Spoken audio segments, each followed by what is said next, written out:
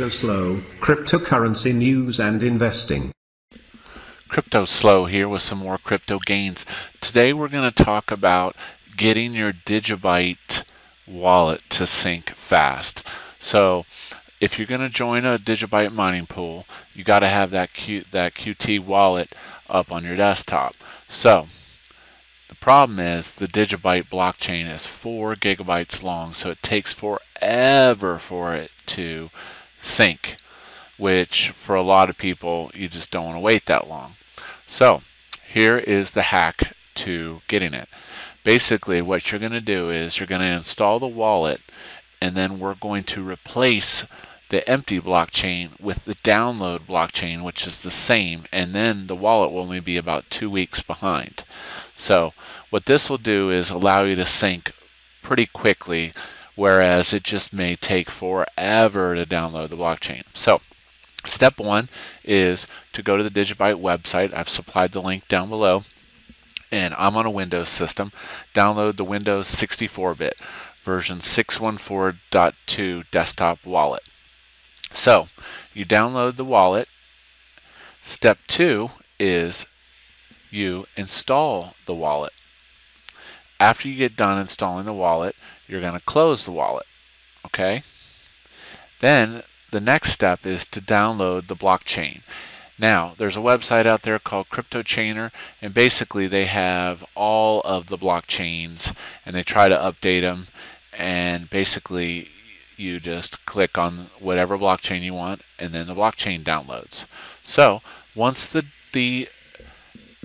blockchain is downloaded to your desktop, so to repeat, now you'll have the Digibyte desktop wallet installed, it's closed, and you've downloaded the Digibyte blockchain. Okay, so now some important things. You need to make sure that you know the location of where the blockchain was downloaded. When you installed the wallet, it asks you what location you wanted to put the blockchain. The reason it does this is because it takes up a lot of space. So the program gives you the option to place the blockchain wherever you want. So in my case, I put the blockchain on my storage D drive in a folder called blockchain, and here you see it. Now, to repeat, your wallet is closed and you've downloaded the blockchain. So what you do from this point is you go into that folder where the wallet files were. You select all the files and you hit delete. Okay? I'm going to pretend like I deleted it. We're going to actually create a second folder that's blank. Okay, so we've deleted all the files, and boom, I don't want to actually delete my coins, right? So now I've got the original, after installation of the wallet, the location of where the blockchain was. I delete all the files. Now we'll put that off to the side, and then we're going to find another window, and we're going to find out where I downloaded that blockchain to. Okay, so I got a few of them here. I'll just put that on my desktop. So pretending that we actually downloaded the blockchain zip file. So in essence, what we're doing is we're replacing the default empty wallet.dat and blockchain files with the pre-populated blockchain. And what that does is it gets you almost all the transactions, and therefore fast forwards you so it looks like your basically wallet is synchronized. So once again, your wallet is closed. You went to the folder where the wallet.dat file was. You deleted all the files. I then from that point take the blockchain download. I hit extract all. I'm going to find that spot, right? And it's an empty folder, and I'm going to select that folder, and then I'm going to extract.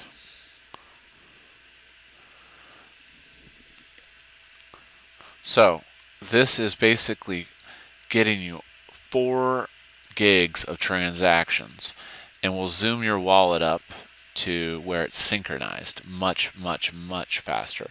I mean, I've had people that let it run for a day or two and it never synchronizes. So give it a minute here. Unzipping, unzipping, unzipping. Okay.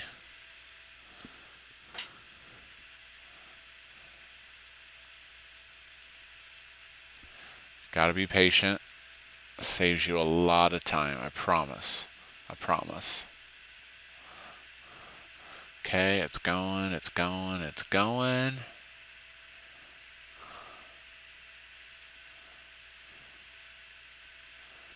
Alright, almost there.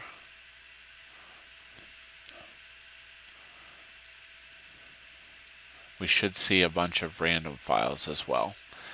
And those blocks are all those transactions that have been happening for all this time. Alright, we're almost done. And it is almost done, and it is.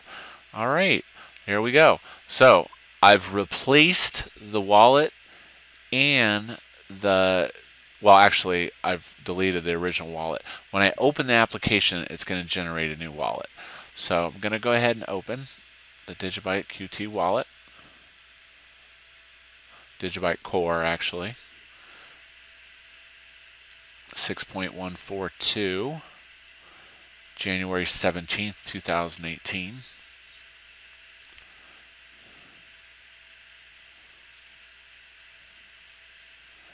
And what you'll find is your application will start up. It's going to say approximately 2 weeks behind. It's going to sync for a little bit. Depends on how fast your connections to the internet is. And then you'll have a fully synced wallet. So this same concept applies to a lot of the other wallets that are based on the QT standard. Basically, you find where the application is storing the information. Sometimes it's in the app data folder, which you can pull up by hitting %, app data %. But the nice thing about the Digibyte Core wallet is it does give you the option to specify the location of your blockchain. So that's really nice. And actually here we can see, let me right click that block file. You can see it's 6.27 gigs. And that's actually a pretty darn big blockchain. So let me back open the wallet. So anyways, this is still firing up. And that's all there is to it. I hope you liked the video. In the next video, I'm going to show you how to configure the Alexis CC miner so that you can join a pool and get mining. So the first step though is get your wallet, get it synced, and then you're good to go. That's it. This is CryptoSlo. If you're not talking gains, then we're not talking.